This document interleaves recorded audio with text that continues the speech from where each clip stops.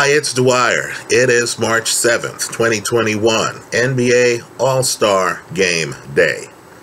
Let's talk about a bet that we like. But first, remember, the opinion you should follow should be your own. Just consider this video to be a second opinion from a complete stranger online. Now let's key on the three-point contest. To these eyes, given that Kyrie Irving's not in it, he's won it before. Given that Joe Harris is not in it, look at his numbers. I believe there are only two guys with a realistic chance, in my opinion, of winning the three-point shooting contest. One is the person the world knows, Steph Curry, one of the greatest shooters in NBA history from distance. No question about it. Right? But I believe there's a sleeper here. He's a phenomenal three-point shooter. Phenomenal. But we don't give him the credit because he's won the slam dunk contest multiple times. And that's Chicago Bulls Zach LaVine. He's going off at a plus 400. Bet $1 to get that dollar back plus $4. You're getting huge odds on him. Now understand, if he didn't play for the Chicago Bulls, who are struggling, he would be an MVP candidate.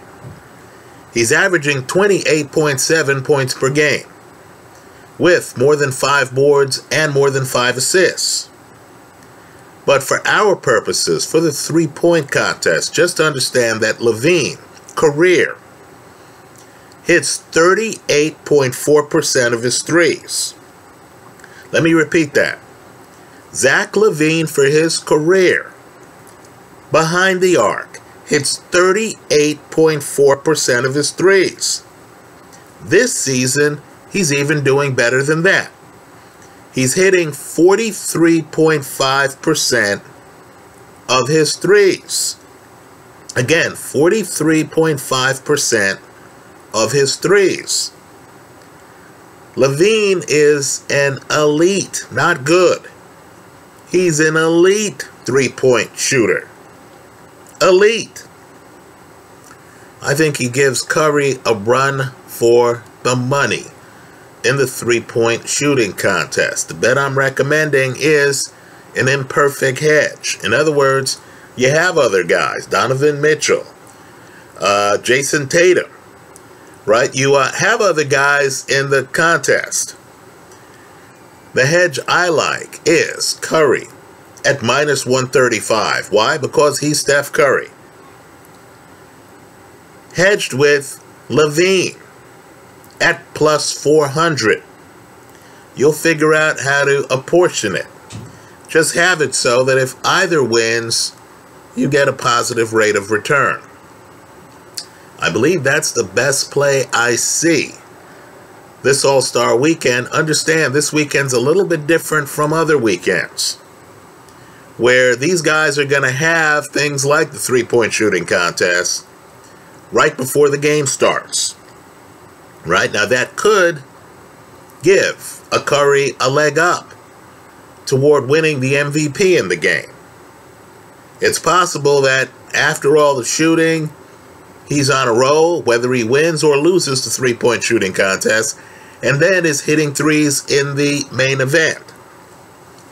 But that could also hurt him.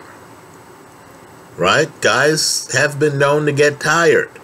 We've seen some of these three-point shooting contests where that last rack of balls, the guy is out of gas. That could carry over to the game. In any event, I'm not going to touch the game. I'm going to target this three-point shooting contest. I like Curry and Zach LaVine, right? I believe you're getting your value here on the hedge off the mispricing with LaVine. Who else could hit 43.5% of their threes this year and be going off as a 4-1 underdog? No need to put a bow on the package, wrap it up, I'll take it. That's how I see it. Let me hear from you. If there's a different NBA All-Star Weekend prop that you like, right? Could be winner of the game. Could be MVP of the game. Whatever you want to talk about, I hope you do so in the comment section of this video. Thanks for stopping by.